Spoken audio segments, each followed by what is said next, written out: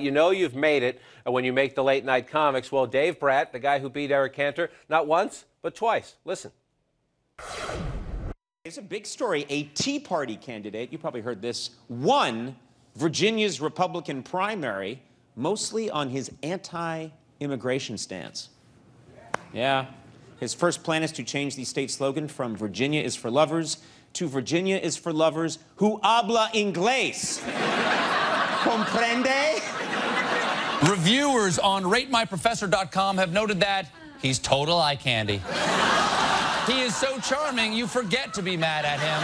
And at least he's hot. Yes, he is. I mean, I wouldn't kick him out of bed for kicking Mexicans out of the country. Ba-dum-bum.